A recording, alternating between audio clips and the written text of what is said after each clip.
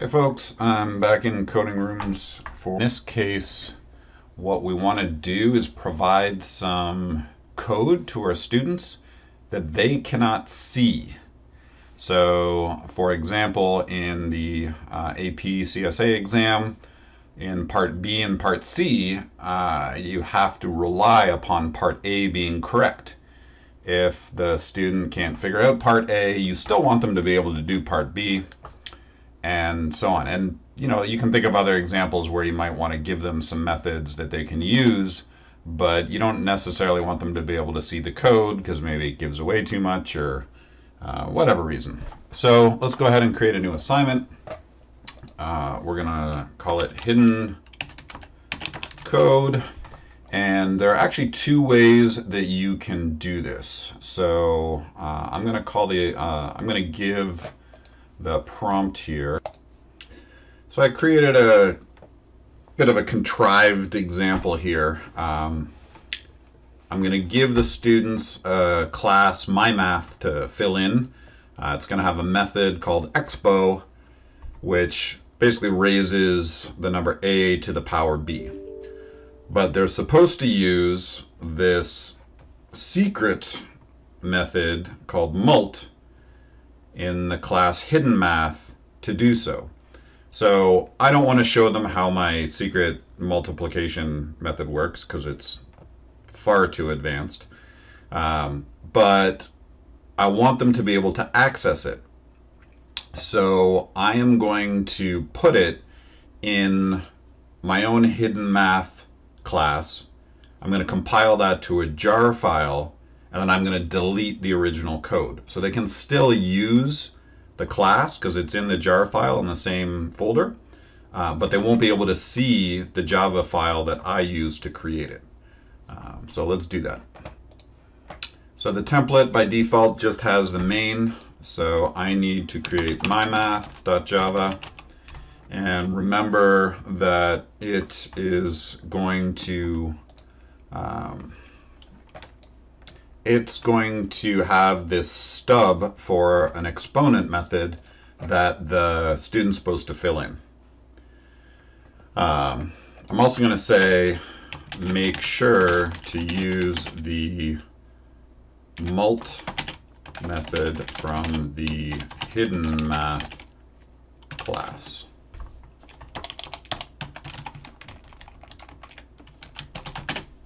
So again, it's a little bit contrived, but the point is to show you how to use the jar file to keep it secret. So the first thing I need to do is create the hidden math class.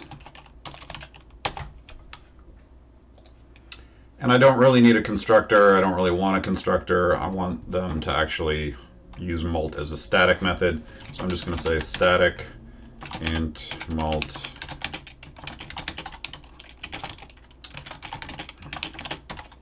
Okay. So this is my entire, super secret multiplication method that I don't want students to be able to see. So how can I use this? Well, let's test it out here in main. So I just print out the mult function 3, 4, and instead of importing it, I just call it directly. But anyway, the point being, I can use my hidden math. It's in the same folder. I call the mult function. It's static, so I don't have to instantiate a hidden math object. I can just call it. So if I run it, it's going to return 12, which is exactly what I want. But right now, the student can still see hidden math, and I don't want them to be able to. So I go and I click on shell here, and I compile the hidden math into a class file. So now you can see I have hiddenmath.class. And then I'm going to put that in a jar file. So I'm going to package it up using jar create verbose into a file, and I'm going to call it hiddenmath.jar. And the only file I need to add is hiddenmath.class.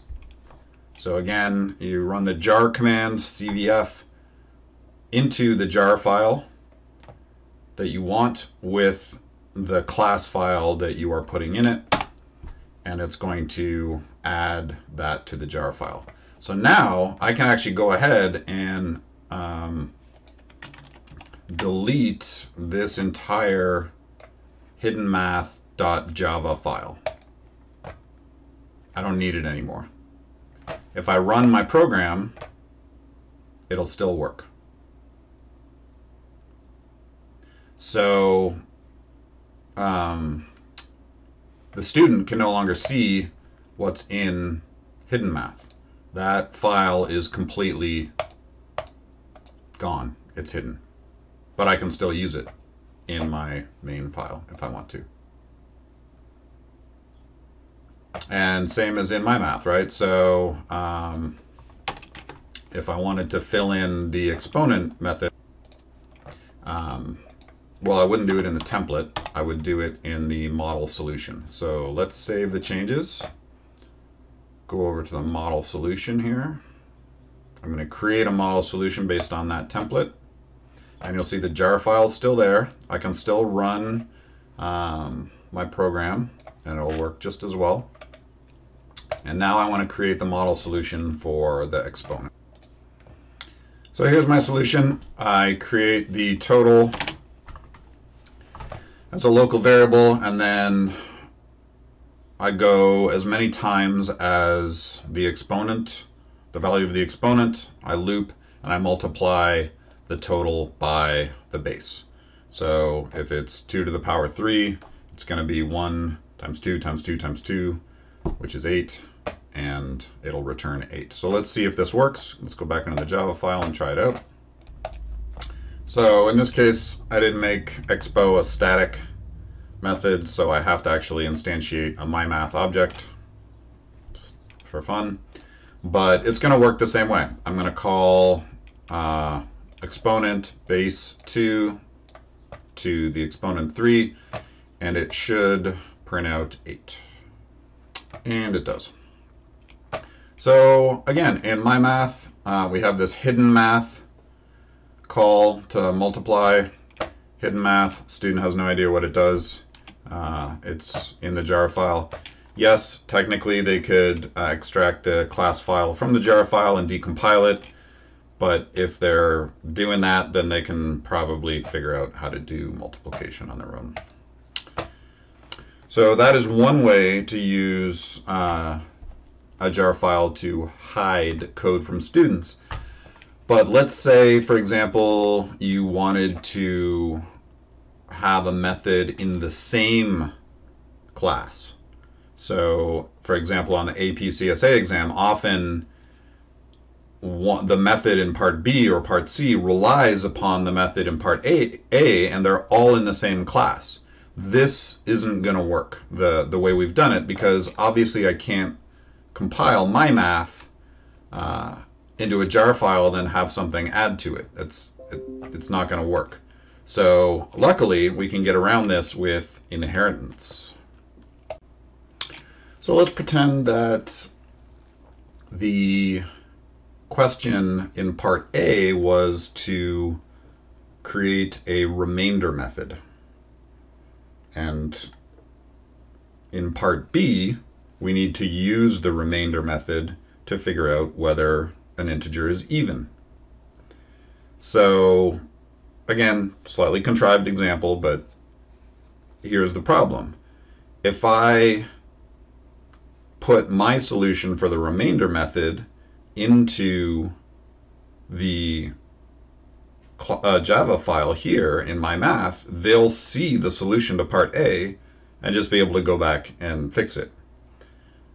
So let's go back to the template and figure out how we can add a method using inheritance that they can use for part B, but they can't see. Right? So we're going to add the remainder method to a superclass so that we can call it in myMath without knowing what its implementation is. So let's go ahead and do that. So in the template, right, the first thing that I'm going to need to do is create my super class. I'm just going to call it supermath.java. And I'm going to put my implementation for remainder in the supermath class. So here's my supermath class. I created a remainder method, and it returns the remainder. And now, if I go back into my math, right, I can extend supermath. And down at the bottom, I create this remainder method, and all it does is call the super's remainder method. I could put the class name supermath here or just super. Either way works. But now I have a remainder method in my math class with a hidden implementation because it calls my superclass's remainder method. So now I can go ahead and compile the superclass into a jar file and delete the Java file so that they can't see it. So I just go into the shell, I say compile my supermath file, and there it is. So I jar create verbose into a file called supermath.jar, supermath, and I add the supermath class file. It adds it, and now I can go ahead and delete supermath.java, and it'll still work. So let's go ahead and test this out in the main program. Oh, we don't want to test it out yet because we're still in the template. So let's save our changes, go over to the model solution. We'll have to delete the one we have and create a new model solution. And instead of mult this time, we want to figure out the isEven method. So we know that if, we don't even need an if statement, we can just say return remainder of a and 2 equals 0. Right? If the remainder of a and 2 is 0, then it's even, so we return true. And if it's not, it automatically returns false. So let's see if this works. Right, this remainder is calling this remainder, is calling my super remainder, but super is hidden so that students can't see it. So let's make sure it works. So again, I have to create a myMath object, and then I'm going to print out isEven40, and I'm just going to call isEven with the argument 40, and I'll run it, and it comes back true. And let's make sure it works with 41. Run it again. Comes back false. So that's pretty much it. You could do this with a separate class, for example, and call that, but I like this way because it keeps everything sort of straightforward and uses inheritance. And yeah, so that's two different ways to use a jar file to keep code hidden from your students, but provide them methods that they can use in their solutions. If you have any questions, please hit me up on Discord or email, and I'll be happy to help any way I can. Thanks.